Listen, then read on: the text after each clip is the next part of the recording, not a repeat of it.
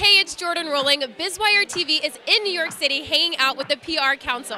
They're celebrating diversity within the public relations industry and honoring rising stars. We stopped by the organization's 7th annual Diversity Distinction in PR Awards.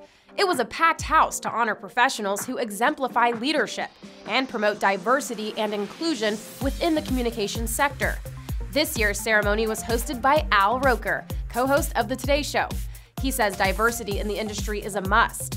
PR firms really have a very crucial role in shaping public opinion. If you only have one point of view, you're excluding so many other people. And in this day and age, when it is so important about inclusion, especially now. Also honored, winners of the first ever Student Innovation Challenge. The competition called on college students to create a diversity communications campaign. Not Just a Box took home first place. Our message is unity and diversity is a celebration of everything that makes us stand out.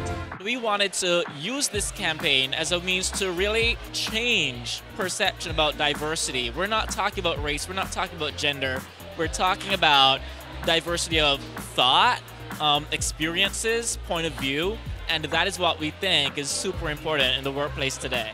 Renee Wilson, who's president of the PR Trade Association, says the student work gave them ideas to build on.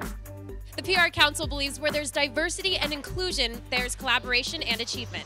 Jordan Rolling for BizWire TV.